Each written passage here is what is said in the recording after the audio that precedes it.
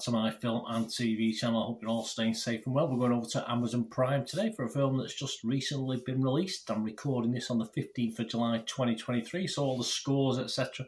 as at that date. So we're going to have a look at what other people are thinking, what the critics are thinking, and yes, a bit of a difference between the critics and the public, I think, on this one. And I'm on the side of the public, I think, with this. We're going to have a look at something called Prisoner's Daughter. Please, if you're new to the channel, push that subscribe button, push the bell notifications.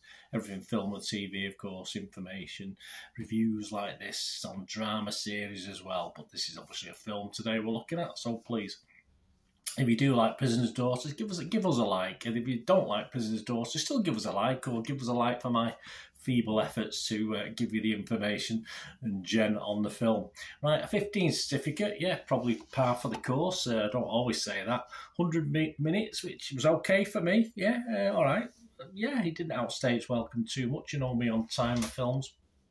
It was written by Mark Batchett and directed by Catherine Hardwicke.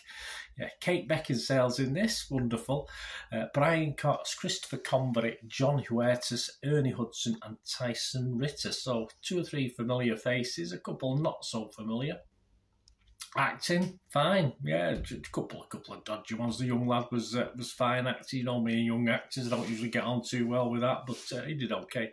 And it's about an imprisoned man who's allowed out on licence, so he has to wear a tag as he attempts to reconnect with his daughter and grandson after being diagnosed with terminal pancreatic cancer. Yeah, he's not got long to live, so it's a simple story, simple plot, no bells and whistles with this one. What are people thinking? Well, the Rotten Tomatoes audience, 88% positivity, so I don't know how many, but that's pretty good. Internet Movie Database, 525 scores and reviews left, and it's getting 6.3 out of 10, so a healthy figure, nothing wrong with that, but it all begins to fall apart a little bit when we look at the critics. Rotten Tomatoes, only a 48% positivity, so 4.8 out of 10 basically, based on 44 critics. It does get an average rating overall. When they take out some of the things, it get 5.6 out of 10. So 48% positivity, 5.6 out of 10 doesn't quite equate, but hey, that's their maths, not mine. 21 fresh and 23 rotten, so just in the rotten, but not far off. The consensus: Prisoner's Daughter is an outstanding cast, but they're overwhelmed by a blandly busy story that offers few surprises. Yeah, as I said, it's by the numbers, but so what?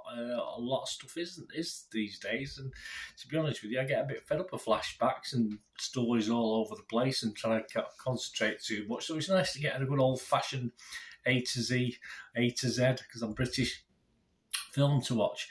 Tim Roby from the Daily Telegraph, he said, if there's one reason to see Prisoner's Daughter, it's Kate Beckinsale. Who am I to disagree? And Brian Cox as well is okay in this. I like Brian Cox.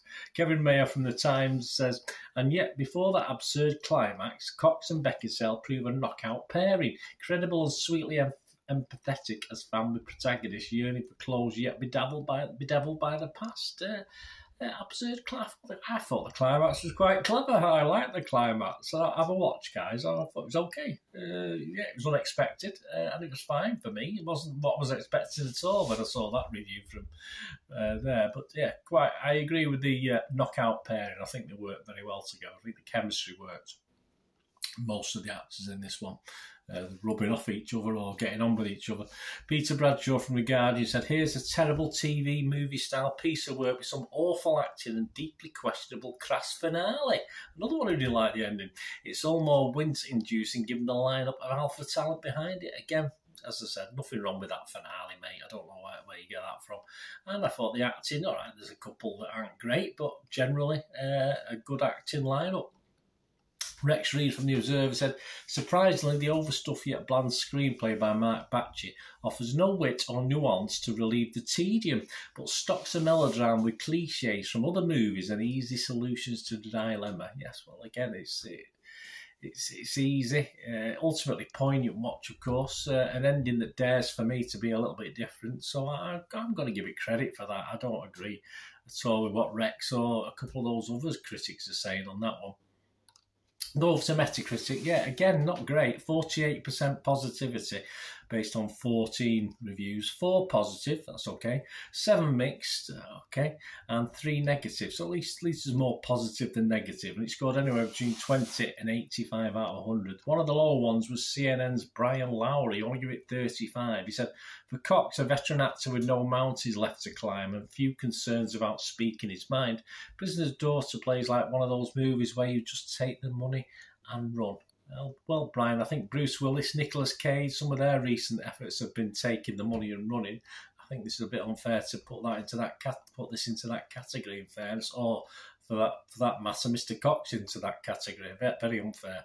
Chicago Sun-Times' Richard Rupert, though he liked it, he was 75 out of 100. He said, Catherine Hardwicke's sharply drawn, slow-simmer domestic drama, Prisoner's Daughter, has the cool vibe of an indie film from a generation ago, absolutely.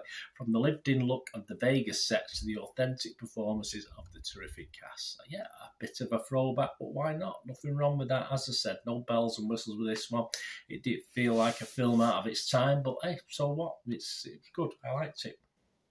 So there you go. I think the critics have been generally over harsh. I think the audience seem to like it, which mostly like it anyway. So that's fine and that's good enough for me.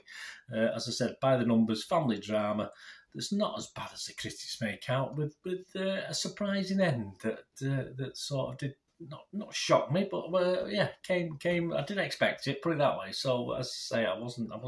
Some critics are down on the finale. I thought it did it very, very well.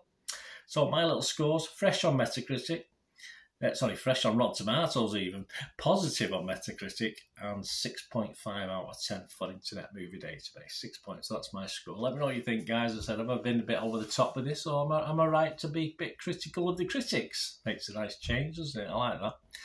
Anyway, let us know what you think, guys. Till we meet again, that's one thing, don't I? Please stay safe, everyone. Bye for now.